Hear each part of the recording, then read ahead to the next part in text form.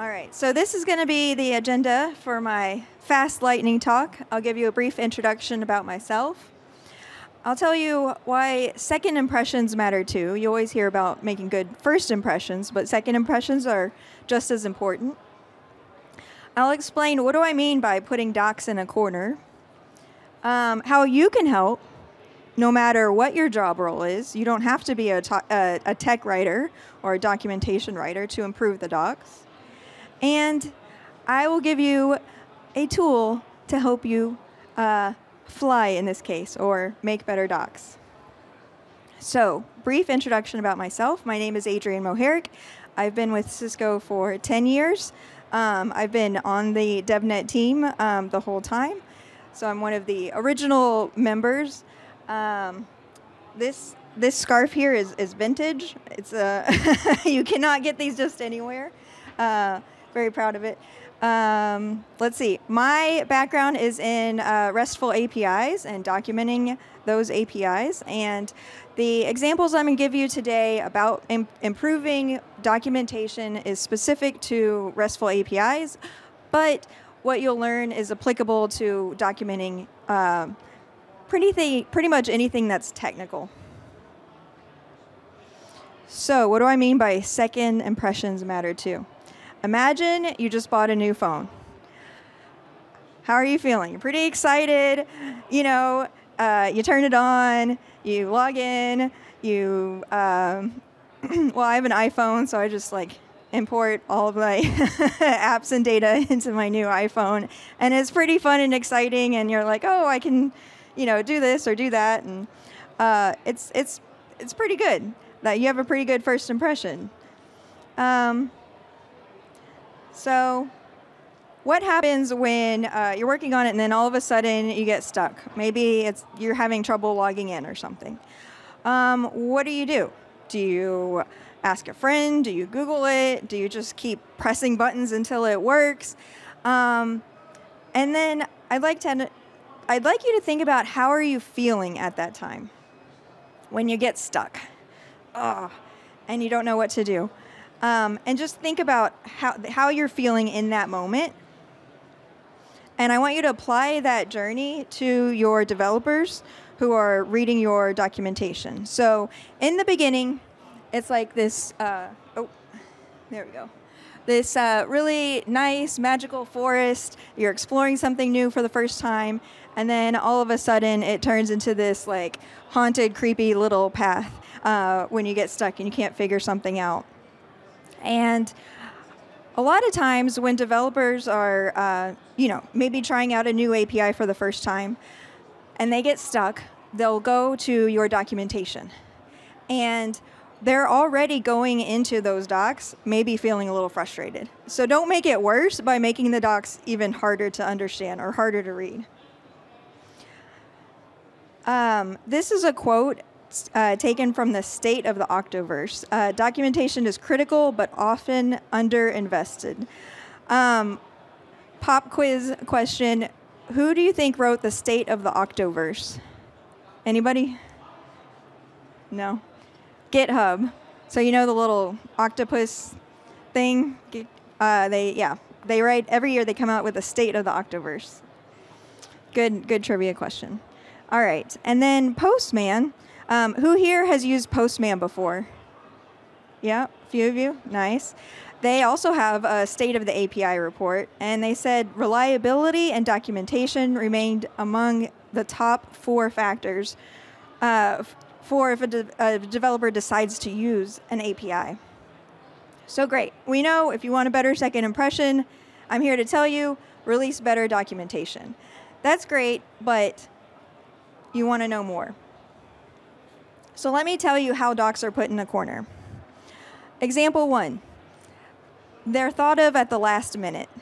Maybe a new release is about to go out, and you've got 10 days left, and you're like, uh-oh, we need to update the documents.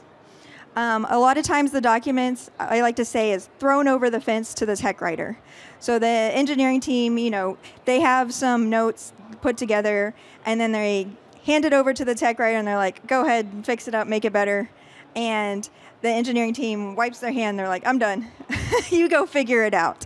Not a good strategy here. And then there's no maintenance plan usually. Okay, so a release is going out. You have new docs. But then once the release goes out, nobody works on improving the docs or updating it.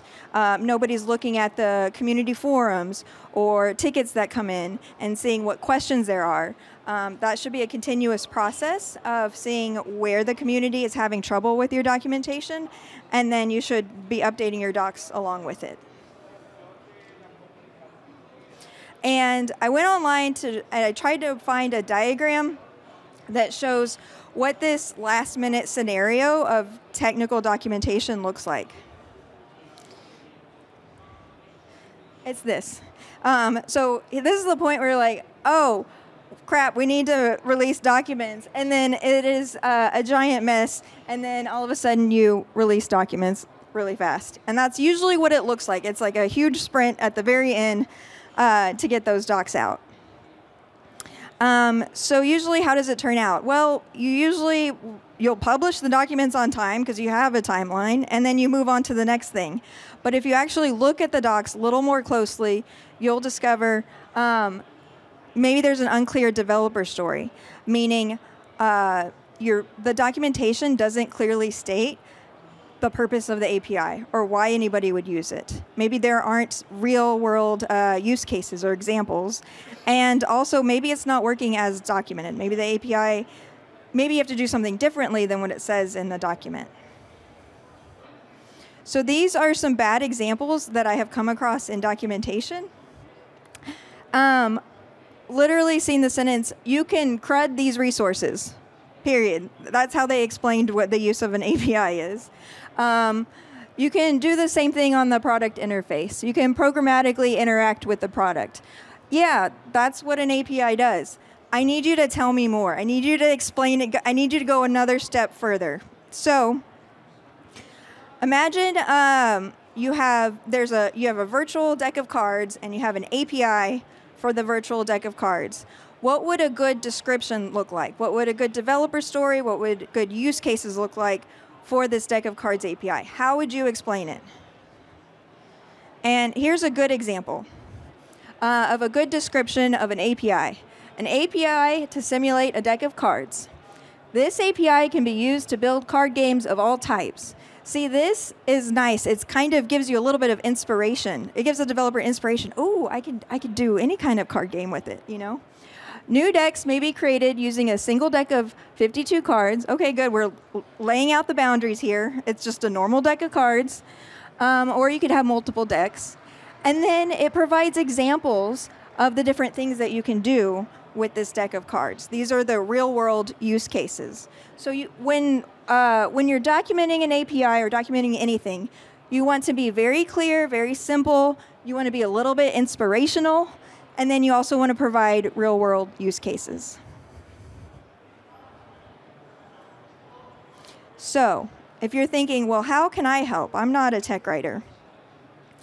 You can improve the docs and in different ways. What I want you to do is pick a role here, whether a product manager, an engineer, or a writer. Pick a role that's most closely aligned to what your role is today. And then I will tell you how you personally can improve those docs based on that role. If you're a product manager, you should be communicating to the entire team the developer story. Everybody needs to be clear, what is the purpose of this API? You need to start writing the structure for the docs at the very beginning of the API lifecycle. You want to communicate a versioning strategy. So a lot of times you release a new API for the first time, nobody thinks about the versioning strategy. How are you going to version it? So start thinking about that in the beginning. And then also ensure that the team keeps updating the docs. Okay? It's not just a one and done and move on to the next thing. If you are an engineer, what does this mean? Use machine-readable definition of API to generate reference docs. For example, if your documentation is about RESTful APIs, you should be writing an Open API specification doc, aka Swagger doc. You should not be manually typing out the definitions of each operation in a Word doc. You need a Swagger doc for RESTful APIs.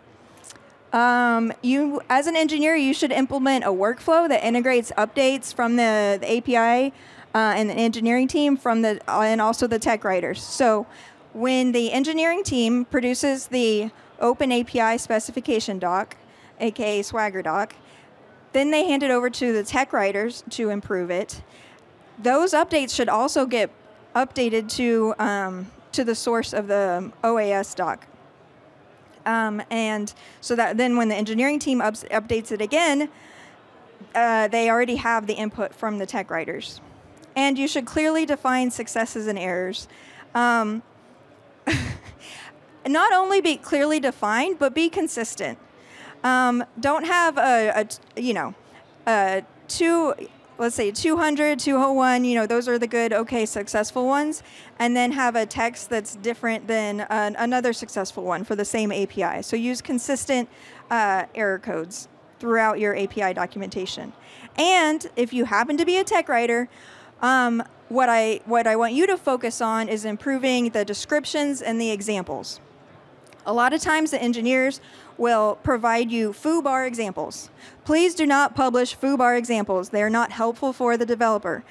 Use real-world examples. So if it was, ID of, 1, 2, 3, then I know, okay, the characters are all numeric, but don't do ID is foobar if it's only a numeric value. Integrate community feedback, which is what I said before, and write for the entry level. Cisco loves acronyms, in case you haven't noticed. Please make sure you spell out those acronyms in your documentation. Not everybody knows this. I am actively working on Cisco to spell out those acronyms. Yes, it's fun to say like ICE, IOX, all those fun product names, but let's spell them out in the documentation. So now, this is the good stuff. This is the stuff that you've been waiting for. I'm going to teach you how to fly. So I have created a developer experience document checklist that's specific to RESTful APIs. Has 9 different sections, and it explains this is what you should be including in your introduction page. This is what you should be including in your getting started page for your document. This is the bare minimum that you need for your OAS document. And I actually have tech writers on my team and developer advocates that I work with that use this checklist to review the documents before we publish onto the DevNet website. And it is available for you to download. So all you have to do is scan this QR code, or which takes you to this URL, and you can download it. It's just an Excel file, and it's a great starting point for you to go off of to help improve your documents. But wait, there's more. Are you looking to improve API quality? So our team has delivered an open source tool called API Insights, and it will actually review your API's spec file to verify that it is compliant and it meets all guidelines, and it's open source and it's available on GitHub. We also have a dashboard for this tool, so you can easily look at the scores and reports of any issues that you have with your OAS document. And if you're interested in API Insights, it is available on GitHub. You can go to the DevNet website here or go to the GitHub repo, and this is the QR code. And there's usually somebody, if you're interested in learning more about API Insights, in the Meet the Developer section, just on the other side of this wall, there's usually somebody always there to talk about API Insights.